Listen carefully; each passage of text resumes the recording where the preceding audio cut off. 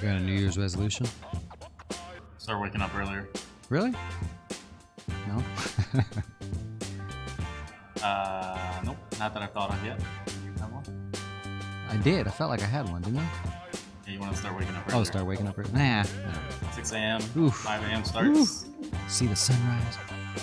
That's why my father-in-law doesn't work here with us. He's like a 4:30 every morning, wake up, have my breakfast shake. That's too early. There's nothing going on at 4:30. No, that's absurd. Hey, welcome to the Closing Beat, everybody. Welcome. Happy Wednesday. Hope you're having a good day out there. Welcome to our show. We're financial advisors here, a little off beat.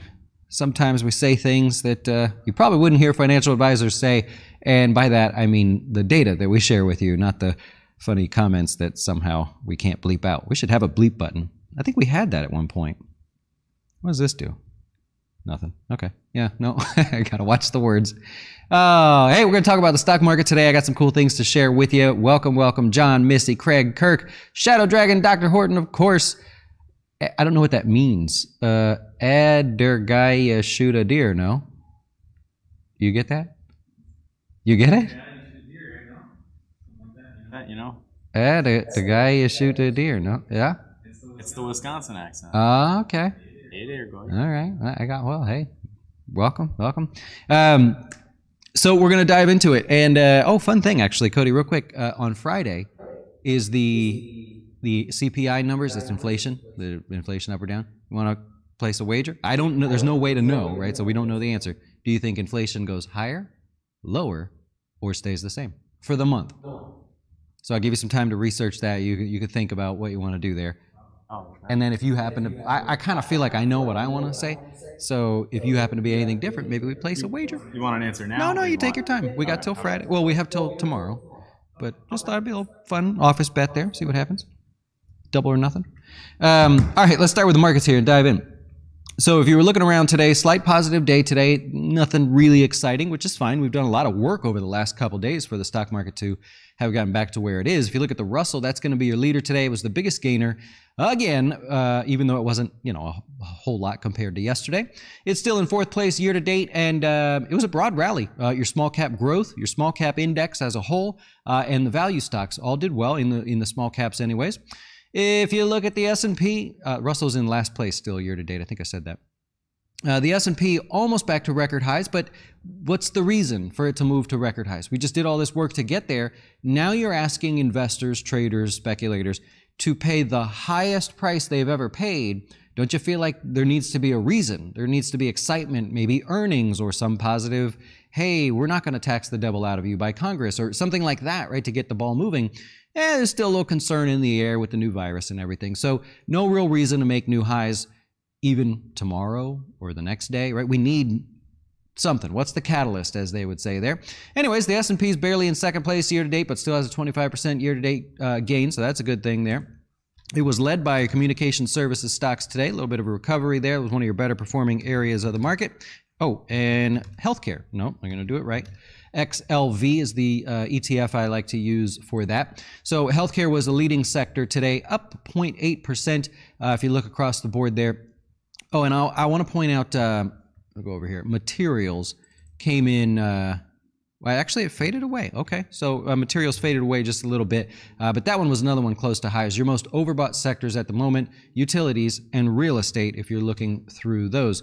COVID begone stocks, I'll say. Those were your best performers in the S&P today. And by that, I mean stocks that would do well if COVID was not a thing, right? So your cruise lines, Norwegian Cruise, a little bit higher. Well, it was the best performing cruise line on the day there. Carnival Cruise was the second best performing stock in the S&P here today, and Royal Caribbean was the third. So this would be the COVID begone type thing, right? There's no COVID, whatever. Now you got Las Vegas Sands, one of the leaders here, and just over the last couple of days, but otherwise a very weak stock for the year. And then the airlines, United Airlines, nice recovery on the day, and a couple others as well. PayPal gave you a little bit of a bounce finally. That's a good sign there as well, so I'm not complaining about that one.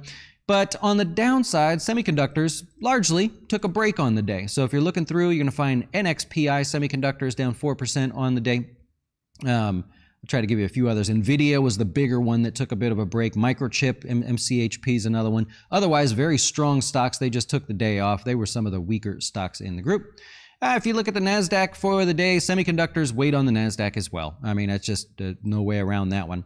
If you look inside the NASDAQ, it's going to be the same names. NXPI was the weakest out of the group there.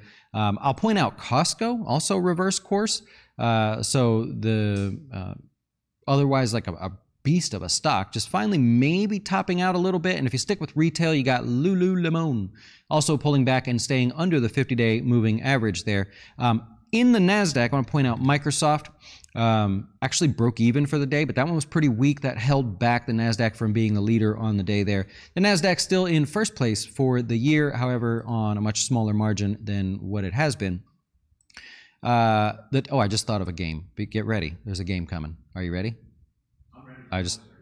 Okay, I thought of something. Okay, here we go. So the Dow, let's focus on the Dow. Had another good day here. Apple hit new highs. Let me point this out. There you go. So Apple's on a tear lately, right? Got a handful of upgrades there, hitting new highs. That was your best performer. Disney was your second best, actually, and I closed my Disney position. I had sold the 140 puts. I closed them out today for 48% of the total premium as it got back to the 20-period moving average. These are short-term trades. I'll again stress, I just like sharing the fun that I like to have. This has nothing to do with Jazz Wealth, the long-term investment manager. We manage our own portfolios, and we talk about that with our clients. But the short-term fun day-to-day trades, I figure that's probably a lot of you guys watching, so I like to share that stuff. And so Disney position closed, and Disney had a good day. Let me give you a fun fact. I had one earlier that I hadn't shared. Tell me if I've shared this one, because I can't remember. In Epcot, you know, you go in, you go to the right, there's a place called Living with the Land, and it's kind of a cool old style thing. Well, when you go into it, you have to walk through this weird pavilion thing. On the right and on the left is mosaic tiles, right? And just little mosaic tiles. It was a husband and wife that actually did it. They also did some of the tiles in the castle, I believe.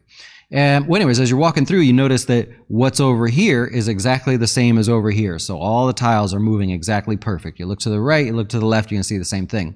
There is one speck of a tile.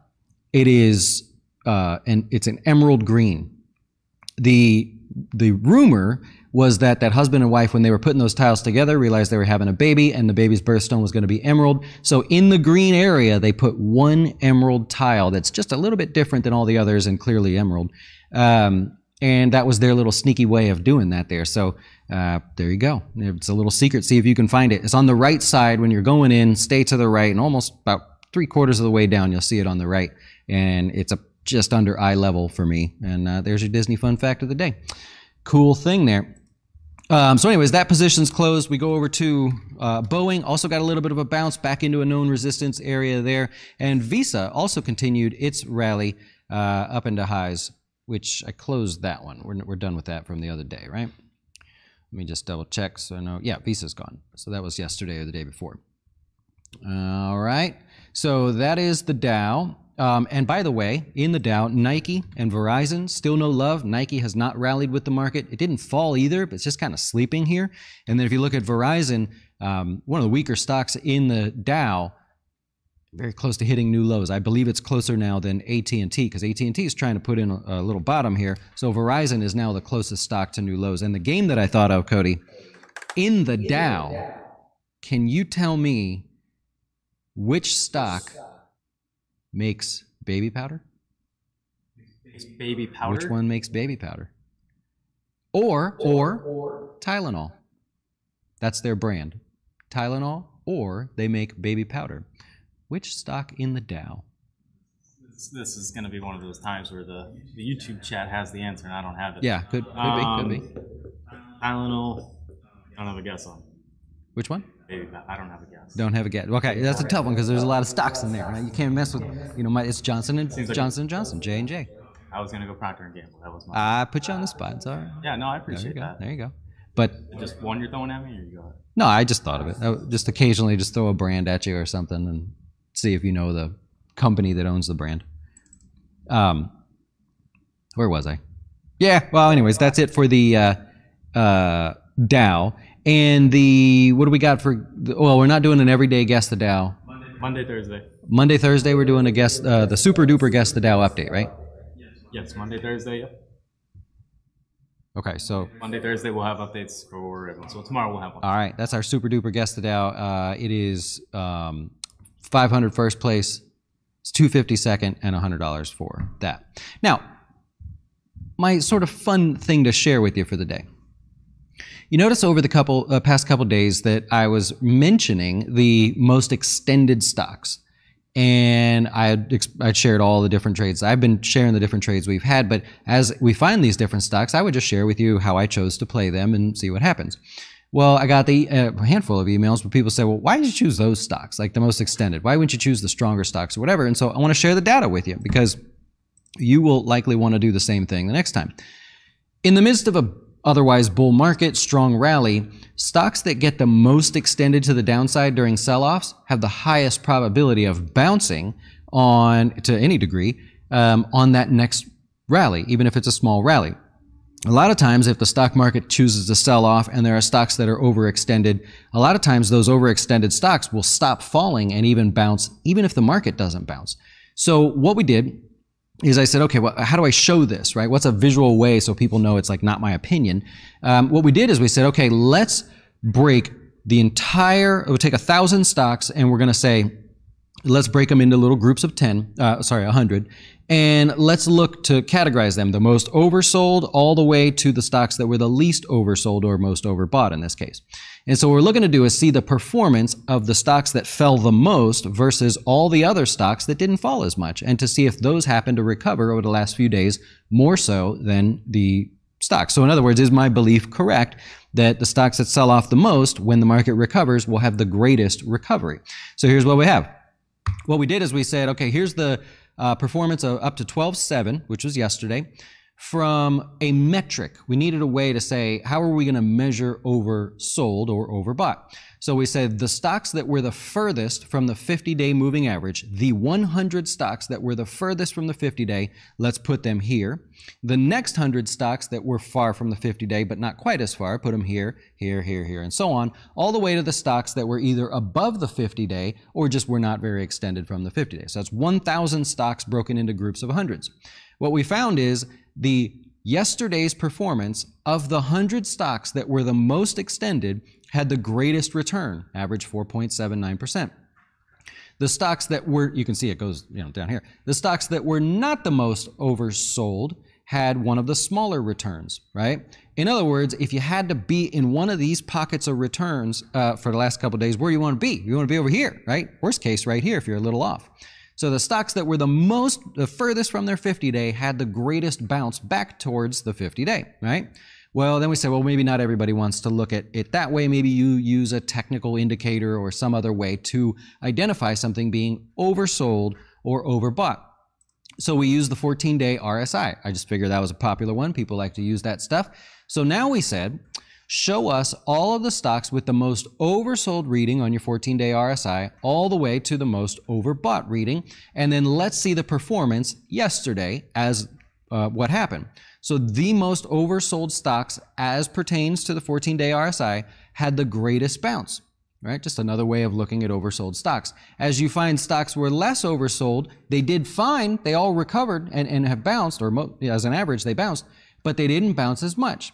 So if you're looking for the greatest possibility of the greatest return, so that even if your entry is off and your exit's off or whatever, you can still grab a slice of this without having to need to be more accurate, you go with the most oversold stocks. So anytime you see that the market is trending higher and otherwise has a sharp sell-off, look for the stocks that have sold off more than the market or find themselves the most extended. Because if you played these stocks, sure, you have a small gain, but you have to be much more accurate with your entry and your exit to get that full 1.23%. Over here, if you're wildly off on your entry, wildly off on your exit, you're still looking at 2 or 3%. So you can be less accurate.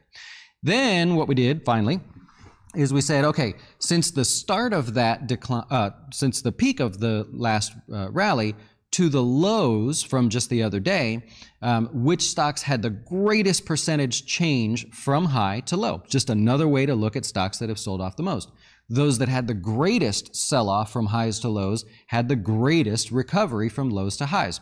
So in other words, this would be your most oversold stock. These 100 stocks in here would have been those that had the biggest move from their 1119 high all the way down to that low, meaning, you know, it would have been not 1%, not 2%, maybe 5 or 10%, right? Whereas these maybe didn't pull back at all. Could have been a Nike in this category here. It's not overbought. I mean, it technically compared to the other stocks it is, but that's what you have there. So the greatest potential return came from those that sold off the most. In other words, I was trying to use data to show you that's why I picked on your Disney, PayPal, American Express. I mentioned I didn't do Honeywell. I mentioned, did I say Visa already?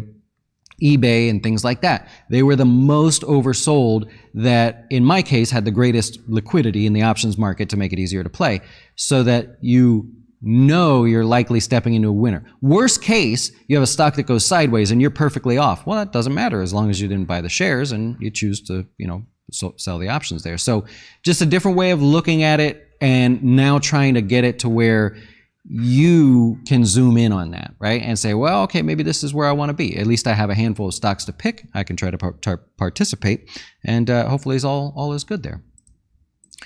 So there we go. Where would we go now? Let's do let's look at some of the sectors. All right, so sector-wise, your leaders today would have been oil or energy related. So if you're looking at something like the OIH, had the biggest gain on the day. Metals and miners also, because gold, it had a little bit of a rally after the physical close. It actually melted down just a little bit. Ha, pun intended. Otherwise, during the cash session, it was higher on the day. We mentioned healthcare already being one of the stronger areas for the day.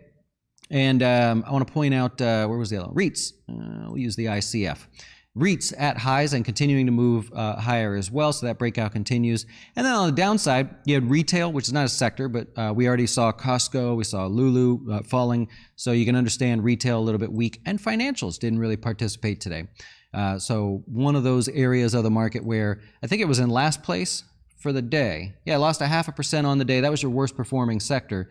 And consumer staples would be the other one there, which I can't find for the moment. Oh, transports I wanted to point out. Transports also quiet at highs. So not every sector leading the markets higher on the day. So I thought I would point that out for you. All right, let's go to new highs and lows for the day. So we talked about this yesterday, that because AT&T and Verizon were still over 2% from lows, that there likely wasn't going to be any new lows today on the list. That actually came true today. They did not make new lows, and so therefore there were 0 new lows on the day, 29 new highs. Point out a couple stocks. You got NVR. This is one we've talked about, the breakout from last Thursday. That breakout continuing very strong, out now getting extended, overbought to the upside there, but a very good move there for the REITs. You got Con Edison. Also, this was the breakout here, just a slight continuation there. Kind of an uneventful day, but still in no man's land. Clear skies ahead as long as everything continues there. You have IHS Markit. Actually, all these names did well today, but maybe a little bit of a breakout there. I don't know, just something to look at. I wanted to put that on the list. Church & Dwight was the other. I just like the reversal from yesterday. So it's essentially, we know it's overbought. It's trying to pull back, but the bulls are not ready to give up yet. That's kind of how you look at that. Very strong. And IQV is the other one, just breaking out to highs. They say clear skies ahead, no resistance or anything to look at there. And those are your new highs for the day. Yep. And let's do stocks in the news. There we go. You ready? Starbucks, they're working on unionizing 3 corporate stores up in Buffalo as a big sort of big political game being played there. I just saw a fun thing that said they ought to call it the Steamsters Union. Huh? Come on. Right? If we had an applause button, right? That would be a good one. That was kind of the wah-wah joke. Funny there. You're going to see Southwest Airlines, LUV is a ticker symbol. They said, hey, we had a great Thanksgiving, actually, so we're going to raise our final fourth quarter guidance going into the end of the year there. And they said, the strength is good for us. We like the optimistic look going forward. It wasn't really that higher on the day. Oh, wrong place. Let's go over here. Pfizer. So down about 0.5% on the day. Pfizer, they said they've got so you had this stuff come out of South Africa that they're saying that they're not seeing very effective vaccines against the Omicron virus there. Then you got Pfizer coming out saying, no, ours actually help prevent the infection and it should be fine. So conflicting information out there, and I think that's probably what traders are responding to. We want it to work, but not clear data at the moment. Zoetis, they say, hey, we're going to, we were going to buy back $2 billion in stock. Now we're going to buy back $3.5 billion. Again, this is going to keep happening with companies that have cash available because they don't want to pay that fee to the government, 1% or 2%, I think it was. And lastly, Black & Decker, SWK is the ticker symbol there. They are going to be selling off their security business, $3 billion, 3.2 billion there.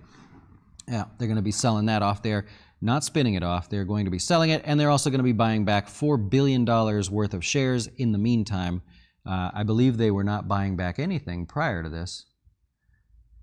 And so that's what you have there. Did anybody actually buy Black & Decker stuff? I don't recall that one there. Anyways, tomorrow, what do we have here? Hormel reporting earnings. Broadcom is up 3 of the last 4 and 6 of the last 7 in terms of response to earnings there. Chewy.com, which is not known for being... It does not one that responds favorably. I'm going to try to pull it up for you. So in reaction to earnings, Chewy.com, you can look back the last 8 quarters, it's only up twice, right? So usually, and you could say more times than not, stock responds by moving lower. We'll see what happens there. Lulu, it does report earnings, also a rough one in terms of playing that. And Oracle also. Oracle's down 3 of the last 4 in response to earnings. Old Dominion, that's right. We talked about this yesterday. Old Dominion, so they are going to replace Kansas City Southern in the Dow transports there. I wonder why. And of course you have changes coming in the S&P 500 and the S&P 400 as well. Love it. Let's see what questions you have, and I will try to answer them for you. There we go. Applause button, right, Craig? Isn't that what streams do these days? You gotta keep it action, like lots of noise and stuff going on. What's that? Kramer's got? He's got applause button. Should be more like him. Talk louder. Yeah, I hit the like button instead, right? I love it. Yeah, I chose not to invest in any businesses use unionized labor for bad earnings there. Well, Starbucks may have to be one. Now they're just getting started on that. We'll see how it turns out, but I mean, that may be the next one. Yeah. Inflation, what is my guess? I won't say because if Cody has a differing opinion, and that allows us to have a bet. So we'll see what he thinks. Yeah. Doesn't seem to affect Starbucks at all, Nancy. Nancy Reagan in the house. All right. Yeah, thankfully for them on DeWalt, because the only Black & Decker tool I think I ever had, my wife hit some like 5-year anniversary at work, and they said pick a product out of the thing, and she thought we needed a drill, so she picked it, and it was the one where the battery was attached. You couldn't even take it out, so you had to plug it in, and then and it was not a good time. Does the chart data work with ETFs? What chart data does it work with ETF? Any data, any research you're doing on ETFs, of course, would work as long as they have that history to look at that research. But yeah, you could search by ETF. Yeah. Yep. How do you select stocks from the top oversold group? Well, for me, Miriam, in this case, what I look for is if I'm going to sell puts or try something in the options market, I just want to make sure there's other people playing. So when you look at Disney, very thick options market, PayPal, any of the semiconductors I would have stayed away from. Not that they pulled back anyways, but had they tend not to have a very thick options market. I'd have stayed away from anything healthcare just because I don't like, generally don't like biotech in the healthcare space. So it comes down to personal preference. You may not want to play. Like I mentioned, the Carnival cruises, those were all extended. Royal Caribbean and the Wynn resorts and stuff, they were all extended as well. I just didn't want to be a part of the not knowing about what people were going to say about the new virus and stuff. So I said, well, I'll stay away from things like that. So that part was just kind of personal preference. Costco overpriced. You could argue that, yeah. Yeah. And working on resetting a little bit. Trying to track Nancy. I hear that's wildly successful, even though it's not real time by any stretch of the imagination. Yeah. What comes first, 20% move higher or lower? I don't know about 20%, but I think the risk is to the downside, not the upside. If you're worried about missing out on gains, I think you probably are misled a little bit. Chris, what? So I love these questions. Is it going to hit 150 before January? Like, because you could tell, like, oh man, I've got this position, I need it down there. I don't see it hitting 150 by January. I'm not sure you could achieve that. If it was a lesser, what would you say? If it was a lower volume stock and could be pushed around a little bit, all right, maybe. But they don't have earnings coming up. There's nothing in the news or anything that would cause that kind of a chaotic move to the downside there. But if you have some kind of option play, I'll cheer it on for you. Yep. Yeah. Well, I'm not a Starbucks fan, so I can't relate to the price of their coffee, but I hear it's expensive. If I'm going to buy coffee, I always like Dunkin' better. I don't know. I get the same. Oh, but what is it? Oh, I can't remember the name.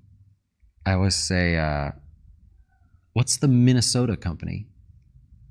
We have one here in Einstein's. Einstein's owns them. Caribou Coffee. I always say Malibu Moose. I don't know why it's stuck in my head. Caribou Coffee, by the Caramel High Rise, beats all of them, hands down. And I don't know if the price is higher or lower. I don't get it like often, but I love it. How far out do you pick the expiration for the fund options? I usually just go 1 month because I don't plan. They're not investments or anything in particular. So I'm usually looking for that front month or next month if it's a little bit close. Jesus, sorry. Nothing special there. Can you do a FinTip video on indices and how they were founded and how they operate? I have. Yeah, I've done a handful of those. I've done the Dow and I've done the S&P because those are completely different. Don't know that I've done a NASDAQ one, but yeah, good. Yeah, I know. ACI, I saw Kroger's drop on the day, yeah. I like it. Why are financials downed? Why are they just down on the day? Just slightly down on the day. Not a big deal. So they're not in any kind of trouble or anything. Just didn't really participate today. A very small down day. Yeah. Thoughts on Twilio? What do we like about Twilio here, huh? Playing for the oversold bounce as well. So you know it's definitely oversold, right? So this little bounce will be, it'd be whatever it's going to be. But at this point, if you're looking for, I'd be guessing, if you're looking for an entry, you want it to give you a higher low, and you would expect it to give you a higher low. But I don't know what the trade or the idea is there, so I'm not sure how to say. It's a tough one to assume starting a new position, because what's your reward? Your risk is that the trend continues like a falling knife. But what's the reward? It's kind of limited to the upside, right? So it's less about my opinion and less about other people and more about other people that are coming to this stock going, if I buy it now, what's my reward? What's my potential risk? There's not much reward. There's a lot of risk, right? So are you likely to attract a lot of people to come and play this stock right here to buy it? It's a tough one to assume that that's the case. Yep. Between PayPal and Square, which ones you play for a short-term bounce? Well, I am playing PayPal. So PayPal, I sold the 175 puts on that one. I thought about closing them today. I actually thought about closing eBay because I don't know if you noticed, but eBay didn't do anything. I was a little bit upset by that, but I've got room, so I'll play with that. But the answer would be I would be biased because I'm already in PayPal from last, I don't know when we could put it on, but we talked about it on the show here just to share ideas with you. But still have that, have about 34% of the total premium. I should have took it off today. Probably should have. Same with eBay. And I still have ATVI. That's one that hasn't done really much of anything. So just those three positions left. Sold the 55 puts on ATVI, and I am almost exactly flat. Sold for $1.30. It's at $1.34. So need more. Need more there. Yep. Oh, I've never had Dutch Bros. Yeah. I don't think I've ever had that. Yeah. Good old Folgers. Yeah, there you go. There it is, a Wisconsin guy. I just want my Folgers. I like it. That was what my mom drank always growing up. The big can of Folgers. Mm-hmm. Small. There's actually a good little bakery by our house. I think it's like a French-inspired one, and it's just a mom and pop one. They do good. And then there's this one right there in Almerton, right? What, Frida's Bakery? That's just a standalone thing. Yeah, that's just a bakery. Have you ever been in there? No. Oh, that's an intense place. Have you been to Conservative Grounds right up the road there? No. Conservative Grounds right off of 49th Street. It's exactly what you would expect it to be. Oh, okay. Well, the Frida's one, I went in for whatever reason one day. That's a real operation. Like, everything's done in there. That's pretty crazy. Everybody's now, oh, let's go make some coffee, man. Now I'm kind of jonesing for coffee and a bagel or something. I like it. All right. I will wrap it up there. I'm rambling at this point. Therefore, my comments are useless to you. I hope you enjoyed the data today. Different way of looking at things as far as kind of understanding why we chose what we chose, but putting the data behind it instead of being like, I pick stocks and therefore I'm good at something. No, I could just as easily have, sucked and done badly on that. But now you know the data. You know why we're looking at those things. You enjoy the rest of your day. I'm going to get back to work, and adios. We'll see you tomorrow.